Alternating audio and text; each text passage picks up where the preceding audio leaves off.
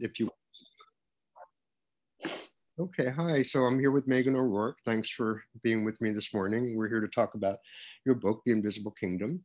We've had some trouble scheduling this. It's taken a few schedules, so I'm very glad to be seeing you. It is early for me here, 6 in the morning in California. So why don't you just give us like a very short summary of the arc of your illness, when you got sick, and you had a number of years of not knowing what it was, and then you got Lyme diagnosis, and now you're kind of better, but sort of not fully better. Yeah, you've summarized it so well. First of all, thanks so much for having me, David. I'm really have been excited to have this conversation with you. Yes, so one of the things that I say about my illness, which I think is true of some people who have the kind of chronic illness I have, is that it's really hard to pinpoint the beginning, right? It didn't start with a very noticeable trigger that was clear cut, could be identified, but rather I started experiencing a strange host of symptoms in my early 20s, shortly after graduating from college. Things like strange burning sensations over my body and electric shocks that would flicker all over my arms and legs, and were so painful that it would actually make my legs sort of twitch and spasm. Strange bouts of fatigue, where some of the time I was fine, and then sometimes I was just enervated. And brain fog, joint pain, just a lot of what I thought of as little things started cropping up and happening. And then did you have the term brain fog at that point? I mean, that was not something that's a term that we now know everyone from COVID. I had no way of understanding it. I called it the foggy feeling because it really is like a foggy feeling. I mean, it's sort of like your brain is made of molasses or something. Mm-hmm. And I could identify it, and I could even identify certain triggers for it, but it was very hard to understand what it was, and to even talk about it. But I remember one day at work taking a break with a coworker and saying, do you ever just feel really exhausted and strange? And like I was starting to search for answers and try to understand it. But I also didn't really know that I was sick. I would have these drenching night sweats every night and have to change my clothes. But 9/11 had happened, and I thought, well, maybe I'm having an anxiety response to 9/11. And I was also, and one reason I thought that was that one symptom actually was incredibly violent nightmares, which makes sense later when you understand a little bit about tick-borne infections. But so it was murky and hard to identify at first. And then at some point in my 30s, I just went off a cliff and really got sick. And it was very apparent to people and myself that I was sick. And at that point, I started more urgently telling doctors we really needed to find answers, and just often being blown off or dismissed and being told, look, it's probably anxiety or stress, until I found a great doctor who specializes in women's health. And she was immediately thinking autoimmune disease and immediately credited everything I was saying. It was like, something's going on, you're not imagining this. And so she helped me go down the path that led me to these eventual diagnoses of both autoimmune disease and Lyme disease. I have some other things too, but those are sort of the main buckets. Mm-hmm. And so then you got some treatment for those. Yeah, so I was treated for one of my autoimmune diseases. I've autoimmune thyroiditis, and they can really help you with that. And that pretty much stabilized. But I have some autoimmune stuff that no one can really identify or even treat. And it's low enough level that it hasn't been quite worth it to medicate it. But we don't know how much that activity makes me feel sick or doesn't, right? And then I got treated with antibiotics for Lyme disease, and that really turned my health around, so that I'm still someone who deals with symptoms and issues all the time. I still have autoimmune disease and some autonomic nervous system disorders and joint problems, but it's more of a kind of manageable chronic illness, as opposed to what it was, which was a life-altering condition that had me pretty much bedbound at my sickest. Right. And so what's your self-identity at this point? Are you a sick, chronically ill person? How do you think of yourself, and how do you present yourself? I think what's really complicated is that it changes, right? So I think when I'm doing pretty well, I try to almost ignore it. And that's probably my own version of denial and coping, is that when I'm doing well, I try not to think about it too much. I at this point have a lot of, you might call them coping mechanisms, you might call them hacks, like life hacks. I have a system of behaviors and kind of strategies that really help me get by to the point where sometimes I feel like a healthy person, but I'm only healthy insofar as I really stick to those strict habits and routines. And then what I would say is that, you know, actually for the past 6 months, I've been pretty symptomatic again. So I do feel much more like a sick person who is, you know, chronically ill. Like I really do, you know that I'm dealing with these symptoms and I have to build time into my life to manage them and see my doctors and do the things I need to do, if that makes sense. So one of the things I think that you talk about a lot, well, first let's talk about the name change of the book. I forget, actually I have it in my notes, but I forget what the original title was. The Night Side. The Night Side, okay, right. And then, and you changed it to The Invisible Kingdom. I have the book, but I have taken the thing off, so people can't see the nice cover. So you changed to The Invisible Kingdom. So what was that change about? Yeah, so first of all, I'm really terrible at titles. Titles are very hard for me. So we had kind of come to The Night Side as a provisional title that we were all okay with. It is taken from the first line of Susan Sontag's great book, Illness as Metaphor. It is a kind of godmother of my book. It's very much the presiding spirit that helped shape my own thinking about the invisible kingdom. In that book, she talks about the ways in which when we don't understand a disease as a culture, we tend to stigmatize or psychologize it.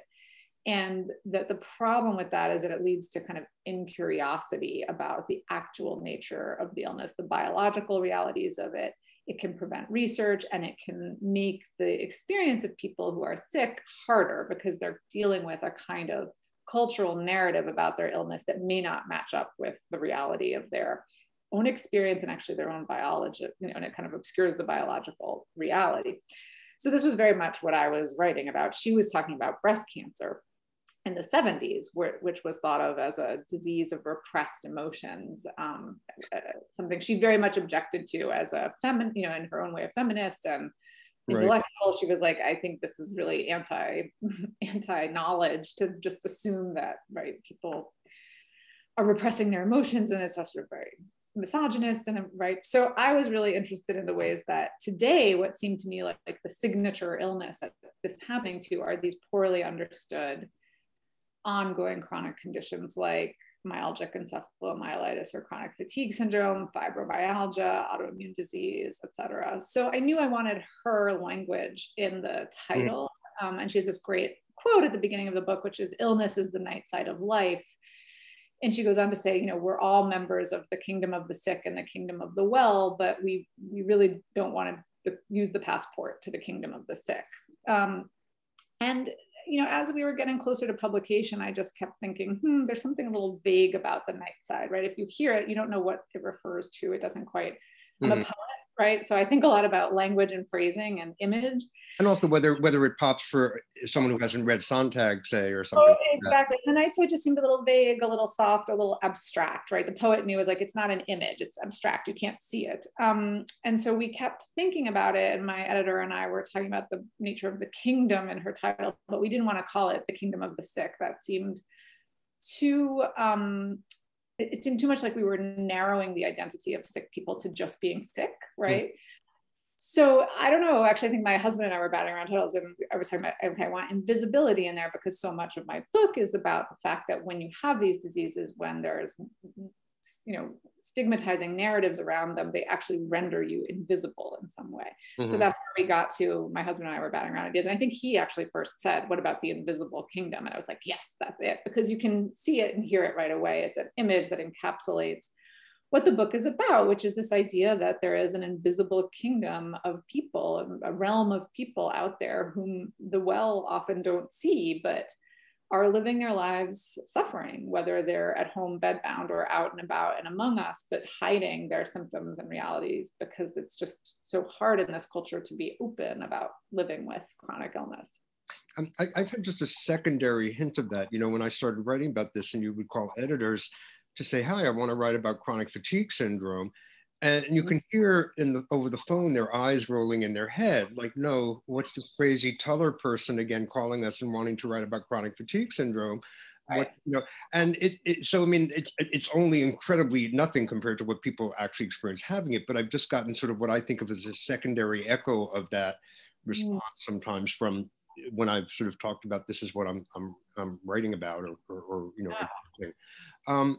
So what about that? My experience in writing about this is that there are many more people than I had realized that I don't see because they're homebound or because they're not out there, and that you know, I've been surprised at, oh, another homebound person I hear about, or another buddy, you know, who's not out there. Did you find when you were going through your journey that there were many more people acknowledging to you, oh, I have this chronic illness, but I don't talk about it, or things like that? Yeah, it was a profound experience of coming to terms not just with my own illness, but realizing that I was as lonely as I felt, and I felt very alone. I was actually one of millions, right? And there was a quite vivid moment in the journey where that happened, where I had been dismissed by a doctor in Manhattan who had just been really rude to me. And I went outside and I just felt this sense of despair and like, how can this be real, right? I'm really sick and I'm going and I'm trying to tell the person who's supposed to care about me about it. And she's shrugging me off. Like, how did we end up here? And I felt so despondent. And I remember just leaning against this car and having one of those flashes where I was like, well, I'm not alone. There's so many of us, right? Because if this is happening to me, it must be happening to many, many more people. At that point too, I was on Facebook groups and I was on Twitter groups and, you know, or not Twitter groups, but social media, and seeing how many people were sick. When I first started getting sick, which was 2012, there wasn't as much discourse about it on some social media platforms like Twitter. There were all these big patient platforms. And I think that also shaped my sense of both the scope of the problem, which was astonishing, and the urgency of the problem, and how much, you know, what led me to write the book was not the urge to tell my own story, but really to tell our collective story, which also brings us back to the title, right? It's really pointing to the fact that this isn't about me, this is about this kingdom, and how urgently we need to think about it and find strategies for helping people. So one of the things, I mean, you mentioned being a poet, and so obviously language is something that's, you know, important to you. And one of the themes in the book is sort of the difficulty of finding language, or the paucity of language, or the lack of, I don't know what it is, the lack of good words, or just the experience is so overwhelming it's hard to describe. What did you experience in terms of trying to find words, you know, to put to your experience? Yeah, well, you know, so I'm a writer. I've been a writer pretty much my whole life. I'm a poet, I'm a journalist, I'm someone who uses language to connect to other people. You know, I think of myself as kind of an introvert who likes people and likes bursts of social contact.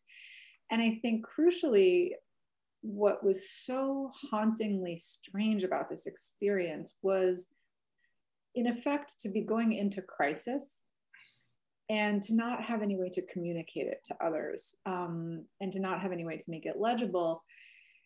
And as I've said, to go to doctors and find that the very people who were supposed to help, right, were turning me away. And I really experienced this as a problem of language and as a problem of narrative too, right? Which is to say, I had the strong sensation that if there were better words, and if there were pre-existing kind of cultural apparatuses or narratives for thinking about my condition, I would not be struggling so much to make my illness legible. So there is a narrative. The narrative is we can't find out what it is, therefore right. You're having stress and anxiety or depression. Right. It's not even we can't find out what it is. It's just you're having stress and anxiety. Right? It's, like, right. It's actually, but you know, that to me was obviously not the real narrative, right?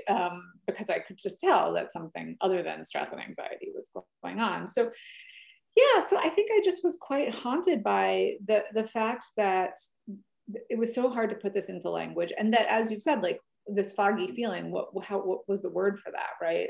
Eventually one comes to brain fog, but even brain fog is a term that so easy to slip past if you've never experienced it in a debilitating way. I think it just sounds like, oh, a slightly fuzzy day, right? Which we've all had. When in fact, can be so incredibly debilitating that it actually erases your very sense of having a coherent selfhood, because the functions that your brain is made to do, the kind of cognitive processing, are just not happening, right? So that at my very sickest, I lost a lot of language, which is another reason the book is so preoccupied with language, which is to say that, you know, I'm someone who thinks in words and images and makes a living writing. And when I was at my sickest, the brain fog was so extreme that I couldn't think of words like spring. I couldn't think of, you know, I don't know, just basic English language phrases that would help me communicate to others. So I was actually kind of locked in this space where I couldn't read because I couldn't process language, and I couldn't write, and it was very hard to teach. So I think that's a big reason this book is so concerned with all this, is not only do I lack language to communicate myself to others, but the very nature of the disease was to rob me of language. Oh, and one of the things also, so that if you're robbed of language, are you robbed of sort of a narrative for yourself? Are you robbed of sort of a story about yourself as well? Yeah, it's funny. It's very hard to describe to anyone, especially because my illness really went in stages. But at the sickest, when I was in the lowest stage, the real nadir of the illness, When how many years ago would that have been? That was from 2013. That was from the end of 2012 to the spring of 2014. I think I began being treated for Lyme disease. So about a year, so it was almost 10 years ago. And I mean, I'd been pretty sick before that, but this was a really deep sickness that was different, where I truly began to despair because this level of suffering was so high that if one way to think about it is sort of in the beginning of the sickness, it was like there were periods of being okay and functional and periods of being sick. And I was mostly okay and a little bit sick. And then gradually the sickness took over all my time, to the point where when I was truly sick every day, I was sick, but I still usually had like 2 good hours or 3 good hours. When I got to my sickest, I had really no good hours, and I couldn't work at all. And I remember at the time that I had this sensation that it was as if it's hard to talk about because it can sound like I was experiencing anxiety or depression, but I had the sensation that my brain had been kind of invaded, and which I think is what happened. I had an infection.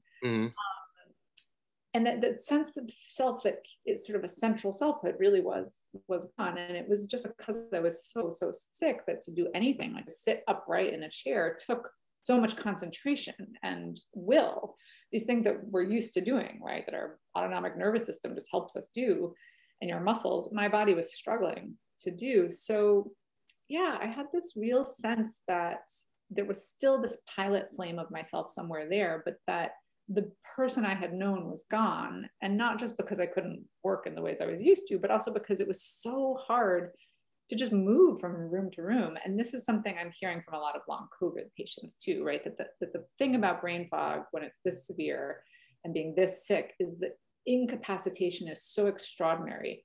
It robs you, you may not have died, but possibilities of your life have died, right? The life you knew it has died. The life you knew it, yeah. What does that do, and what did that do to your relationships? I mean, obviously this is not an illness just of the person, it's an illness that impacts everybody in the family or that you have contact with. And you've managed, it seems to maintain your relationship with your partner, with your husband, and have 2 kids now. So, but how it affected those relationships? It was really hard. I mean, I think that I was incredibly lucky in that Jim, my partner, always believed me. I mean, I think he was one of the very first people to say, I think really something is going on with you, because it, again, happened so slowly over time. So he really did, he saw it up close and he saw how much was going on. So he credited me. But as I try to write about in the book, even that was challenging because of course it's exhausting for the caretaker, right? I mean, it was stressful for him too. Like we were looking at me losing income. I lost a fair amount of income. Our lives were being materially impacted by this. Our sense of possibility was changing, right? Because I couldn't do things anymore. And I was consumed and preoccupied by my own, I don't know, the challenges of living this way. As anybody would be. It's not like you become, if I have a little cold and I don't, you become people when they're sick. think about you're not yourself, right? And you're not yourself as a, right? You think about, yeah, you just don't have the energy to live life as one. So I think that was really hard. And I think that pretty much everyone I've talked to who's really sick, even when you have a supportive partner, you do feel cocooned in isolation, right? And it's very hard, I think, if you haven't experienced these things, to understand how truly debilitating they are in an ongoing way. And so there were times where, and even now there's times where he just forget. I mean, to him, it's ordinary, right? To him, my symptoms are ordinary. To me, they remain pressing and extraordinary each time, right? Because you don't ever really get used to it. And so there's this essential kind of existential divide that I think only other sick people can truly understand. And so there's just now always this divide. That is just a reality. And how did you have with your kids? How do you explain to them, or what do they notice, or what do they? I mean, they're, I think, 3 and 5. I think I saw recently on Twitter. So that's an age where they start to, mommy's sick. They can sort of tell what's going on a bit. They can tell. They've seen me sometimes when I'm experiencing these electric shocks that I described, which are pretty overwhelming. And so I always have a visceral reaction to them. Like you can see, I think, on my face that I'm in quite a lot of pain. And so my now 5-year-old first saw that when he was 3, and he said, "Mommy, what's wrong? What's wrong?" You know, he was really worried. And so I've had to tell them, like, sometimes I'm sick and I had Lyme disease, and you know, this is what happens to me periodically. I'm not totally well. I still have these symptoms. And, you know, it's hard to know what they process. There's a lot I don't tell them, but I've tried to be very honest when they do ask questions. My approach is always to sort of believe they know what they need to know. And so if they're asking, they do need to know something. Right. But it's challenging for them. The other day, my son said, "Oh, I want you to come to the student parent day, but maybe you're going to have electric shocks and you won't be able to come," right? So he's aware that in some ways I'm not totally well all the time. Yeah. That must be tough sometimes. Yeah, it's sad. It's sad to see. Yeah. So when you were writing your book, obviously nobody had heard of COVID or COVID-19, or when you were starting it anyway. Some people knew about coronaviruses, but, you know, it wasn't something on anybody's mind. So now your book comes out, and it comes out right in the middle of this epidemic of what we're calling long COVID. What about the synchronicity of that? Or the coincidence of that? Or do you think it's just the fact that you're writing about something that, as you say, is sort of something of our time? So that synchronicity is natural. I mean, is it synchronicity? Is it sort of a weird coincidence, or is it the zeitgeist bringing a book at the time when the book might be relevant? It's the timing question. As you know, as a writer, you only have so much control over timing, right? And so there is this strange synchronicity. I will say that I was pretty much done with the book. And a big part of the book was about the ways in which some of these seemingly mysterious, well, not seemingly, still mysterious conditions, such as myalgic encephalomyelitis, post-treatment Lyme disease syndrome, et cetera, a factor in them probably was infection, right? And I had a chapter where I was talking about the emergence of this paradigm of thinking about disease, which is more nuanced than the old germ theory model, where, you know, basically a germ invades the body responds roughly the same way, and then you either die or get better. Right. And I had laid out in the book, well, actually, there's all these researchers doing this really fascinating research that has a kind of new paradigm of disease, which says that a lot of these chronic illnesses may be, in fact, infection associated. And infection plays a big role in the dysregulation of the immune system in autoimmune disease and other things. And so I had laid all that out. So as COVID started coming, I was talking to all these virologists, and, you know, I was worried, they were worried, not just about the acute wave of infection that was about to hit, but no one was talking about the idea that maybe it would bring with it a wave of chronic illness. And it was pretty clear to me that that was certainly possible. And I remember saying to my husband, because he was like, "Look, you're probably not someone who would die from COVID." And I said, "I'm not necessarily worried about dying from COVID. I am worried about what COVID might do to my body permanently, in the sense of leaving damage in its wake." Mm-hmm. So this is a long way of saying I had pretty much finished the book, and then I just started reading around a lot and going on Facebook and going into patient message boards and seeing that these communities sprang up really quickly in the spring of 2020 saying, look, I'm still sick. And I realized that I couldn't hand in the book. I had to pause and really follow this out. So I spent 2020 pretty much reporting on long COVID and eventually writing a piece about it for The Atlantic, some form of which goes into the book, because it just seemed like it would have been premature. Right? And in fact, long COVID is now this incredibly important, incredibly widespread condition that is just, a mass disabling event potentially. Or mass psychosis or a mass hysterical event, if you listen to certain, some perspectives. Right, which I don't listen to because I don't think the evidence is there, and there's plenty of other evidence about its physiological reality. So, and even if it's certainly this mass disabling event of some kind, and it just felt like really urgent to put that in and to follow that out. And I also just didn't want to do that thing where you report on it for 2 weeks and stick it in. I really hate books that sort of opportunistically take up something. So I felt, look, this is what I'm really writing about. Here we have this, once in a century crisis that mimics other crises we've had and is going to shine a light on those crises, I hope. I got to really report this out. So it took a whole another year it took a whole another 2 years to finish the book, because it would have come out sooner. I mean, your editors were okay with that, taking advantage of that delay.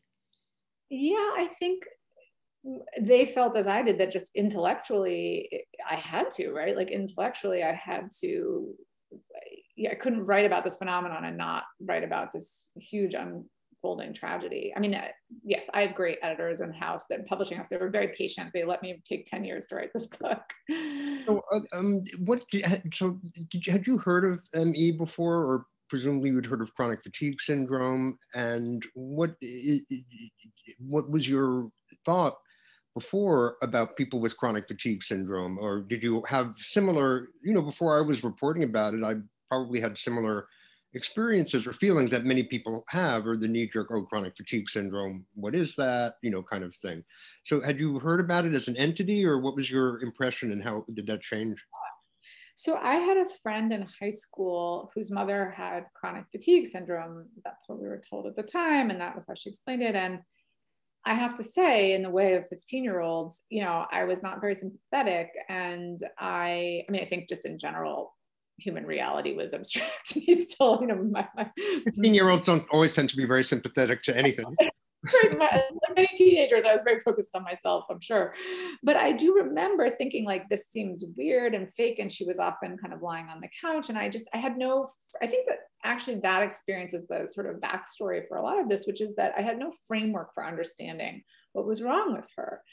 And the disease had this weird, not very scientific, I shouldn't say weird, but it had this not very scientific name, chronic fatigue syndrome. Fatigue, and it's like we're all tired. So it just seemed like, well, if you're fatigued, why can't you will yourself out of it, right?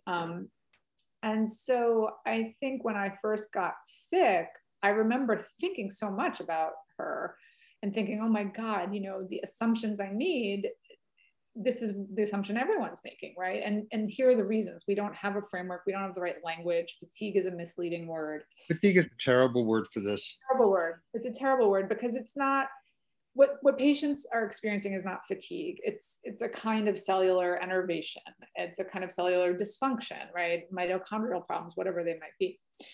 Anyway, I had that, sort of dismissive response. But one of the first diagnoses I was offered, which I met the criteria for, was ME/CFS. So before I had the Lyme diagnosis, I was also given by various doctors an ME/CFS diagnosis, because I had posted, I had a lot of the markers for it. Like I would exercise and get worse. Right.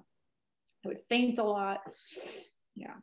So, so you had some structure for it, but not very much. And what I've seen, or what I think I've seen, is that on the one hand, while there are some people who want to put this in the same psychological template as they saw ME/CFS, other people seem to have taken the long COVID phenomenon and said, oh my God, maybe we got things wrong with ME. I mean, there really does seem to be this seems to have opened up more attention to sort of post-viral syndromes and post-viral conditions that we formerly didn't pay much attention to, or sort of dismissed. Yeah. I think we're very, very lucky that a few of the people who are leading long COVID research and treatment are quite open-minded, and that also the urgency and scope of the problem has led to more communication among a certain coterie of researchers than before. And so I've been on the phone the past couple of weeks reporting on a potential new long COVID piece. And what I'm really struck by is how many of them have said to me, we know medicine has done wrong by ME/CFS, and we have to bring that along with us. We know medicine has done wrong by post-treatment Lyme disease syndrome or chronic Lyme. We have to also bring those people along. And there's this real sense, and actually there was just, I think that David Puccino's lab yesterday on Twitter was saying something like, we've not included ME/CFS because we know about it, So you see this, right? You see this. That's David Petrino. He has a lab at Mount Sinai, where a long COVID lab, and he's an Australian doctor, and he's been very proactive in terms of treating long COVID and recognizing it as non-psychological in nature, non-psychiatric in nature. Exactly. So he's one of the people I reported on for my Atlantic piece, which was a really early piece about long COVID. I followed him as he was trying to figure out from like April, May on, what is this, when they really had no idea what was going on, right? And he's been very open minded. He actually has a sort of, his role at Mount Sinai as someone who works in rehabilitation is to be innovative. And so he's found these innovative ways to think about these diseases. And I think there's a whole group of researchers and clinicians who have that approach. And also the scope of the problem, the fact that so many doctors and healthcare workers are experiencing long COVID is also helping a little bit.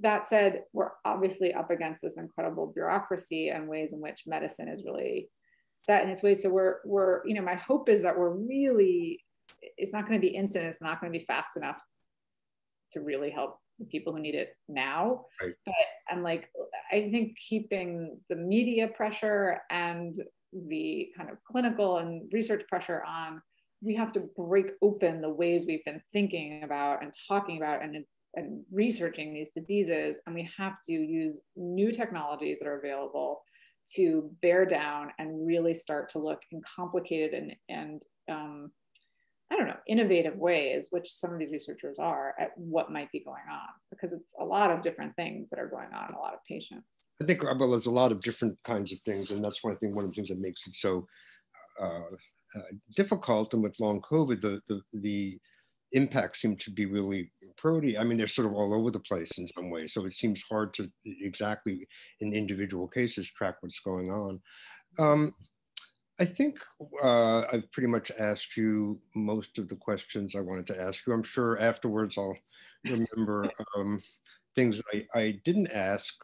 So I think I'm just going to say thank you. I'm going to stop the recording. Maybe we can talk for a few minutes after. But I think I've gotten everything I need. Is there anything else that you wanted to add? No, that's great. That's great. Okay, hold on. Thank you for doing this. Oh, thank you so much for having me.